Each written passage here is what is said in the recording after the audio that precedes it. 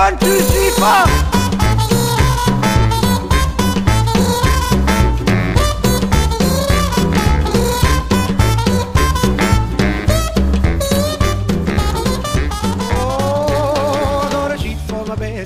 For my head, I got a pencil full of lead.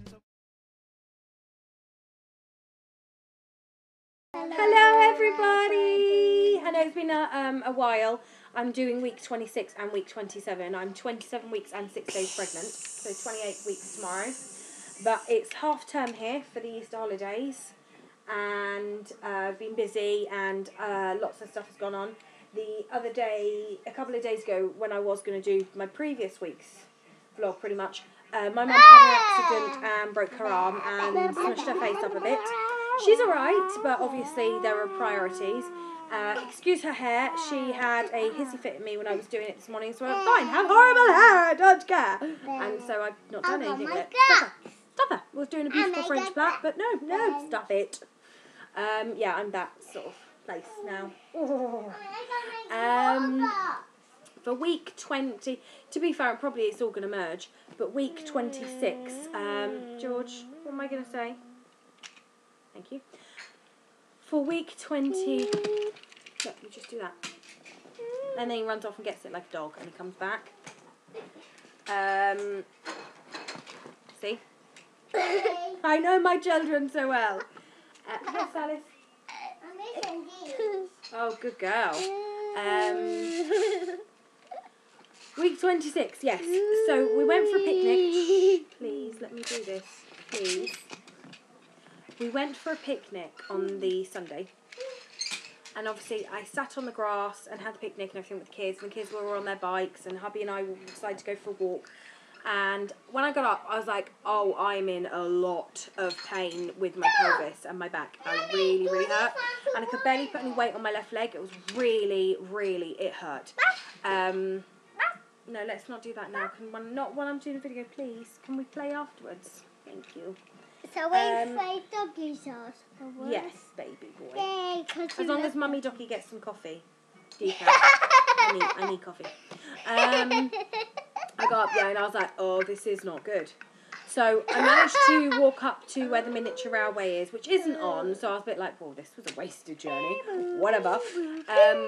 And Darren looked at me and he was like, look, I'll go and get the car. I was like, no, it's fine. It's just a bit of SPD. It's fine. I refuse to get beaten. Yeah, after a couple of metres, I had to stop because I physically couldn't walk.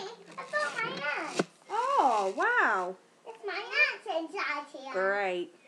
I couldn't walk, so Darren had to go and... Okay, can you get off my leg because my leg's going dead? George, come on. The battery. Off. I need to move my leg. Sorry. I don't mean to pick on him, but the SPD is causing problems. I get like pins and needles if I do anything. Yes. Good job, little man. You rock. The battery was busted. Yes. I can't see my brain. I can't because I've not slept properly at all for weeks. 7 months nearly of like 2 to 4 hours sleep a night. It's not good. Yeah, he had to go and get the car, and I had my SPD clinic at the hospital, an appointment at the hospital to get assessed. Sorry, it was Saturday on picnic, on Monday, and I still could barely walk. So I came back with like the exercise and everything. I came back with a support belt, which is very sexy. Oh, you know you think it's hot. I'm not wearing it because I'm sitting down, there's no point. And crutches, which my friend finds really funny. I was like, yeah, whatever, it's not funny.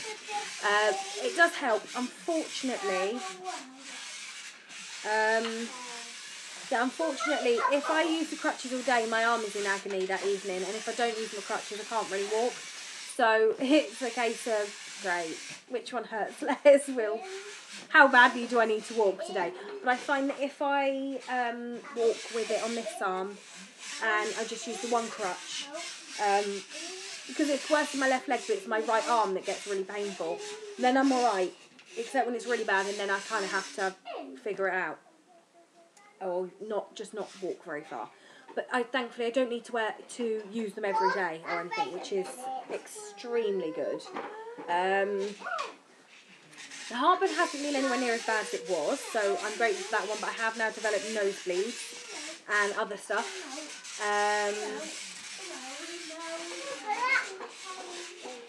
Yeah, sleep issue, still an issue. Brain, still a problem. So, yeah, she's moving a lot more, and she, like, literally, she gets to my ribs, and doing really well. I've got a scan on Tuesday, so a couple of days until the scan, so hopefully I'll do an update after the scan. I'm trying to think of anything else. It's all just, this whole thing's just been a bit raw, you know, and crazy, and my brain's just not with it. It's not overly interesting, it's just...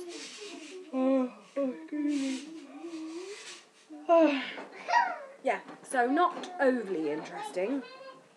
Not overly fun. She's awake at the minute. You awake, little baby? Yeah. Yeah, I keep saying because I'm absolutely exhausted again. It's because I slept for about 4 hours last night, and the previous nights I've had about 2 hours sleep. So it's like my body registers, as I said before, just how tired I am, and it just makes me a bit of a moron. Darren's at work today. He normally would work till 12, but he's doing a full day. As overtime because they needed some stuff done. So he may not be working until 5. He may be done by 3 or something. I don't know.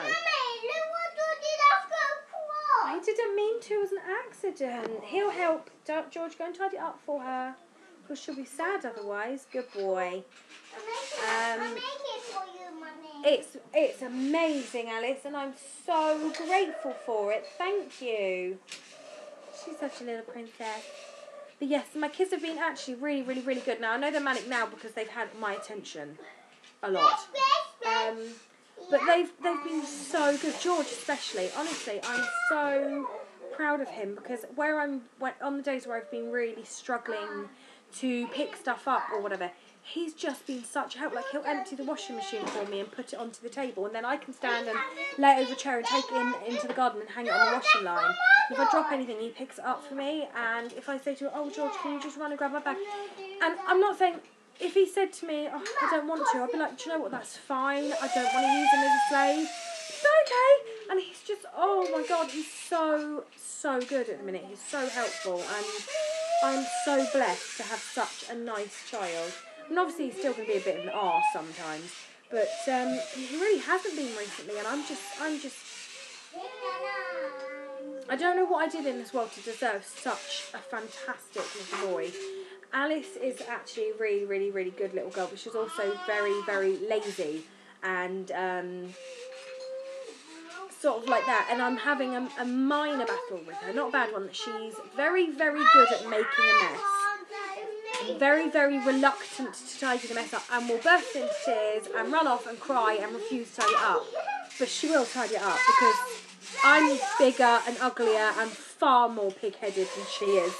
So it may take a while, but she will damn well tidy it up. So she's been like really getting stroppy with me, but it's now okay to go tidy up. She goes, I don't want to. I go tidy up, and she, oh, and she just goes and does it.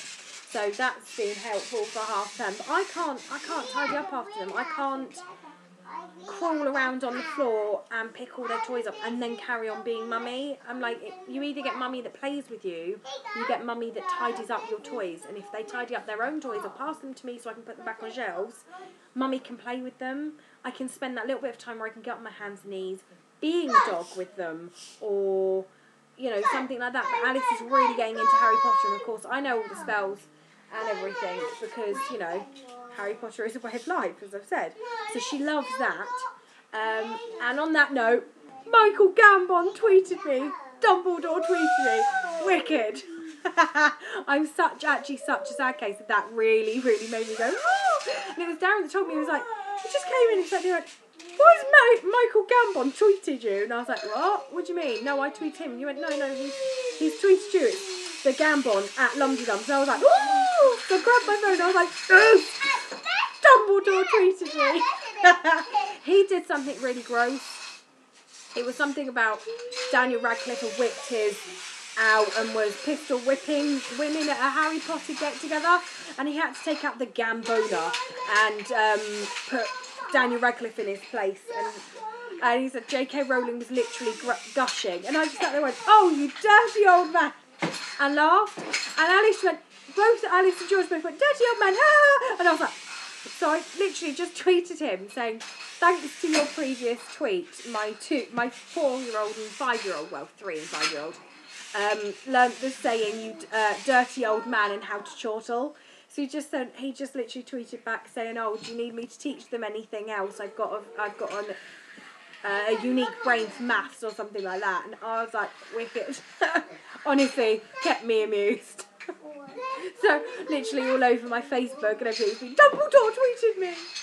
And Darren was like, "Seriously, why do the famous people tweet you back?" And I'm like, "I don't know, but Dumbledore tweeted me, so kiss my butt."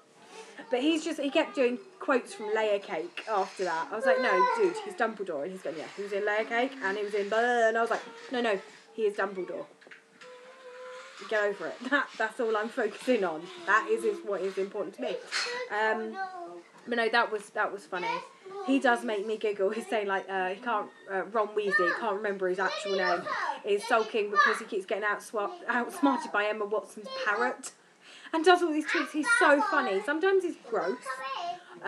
Very, very British sense of humour. But if you're on Twitter, honestly, he's the Gambon in capitals, and I would recommend it because he comes out with some really, really, really funny ass tweets.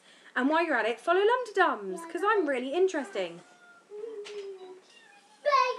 I will tweet when I'm in labour. I literally will. I'd probably overshare, and you'll probably all be grossed out, because I'll be going, "Oh, I've lost my mucus plug," and people will be going, "Oh, that's sick." But yes, that's it. I don't know what I've said. I don't know what I've done. I've got no idea what's going on right now. But I'll probably update, as said, after my scan and consultant's appointment on Tuesday. I've got 2 hospital appointments this week. Woo, yay for parking, because that costs a fortune. Yeah, that's it, it's gone. That's as good as it gets. But I love you all, and I love you all, and I will speak to you soon. Excuse the hiccups. I've got hiccups, she's got hiccups, it's all good. And again, yes, no makeup. But I'm so hot. I mean, come on, look at the clearly not being maintained hair, the serious lack of cosmetic anything, and the sleep deprivation. You know you want to look like this. Yes, don't lie. All right. I love you, leave you, and I'll speak to you soon. Bye.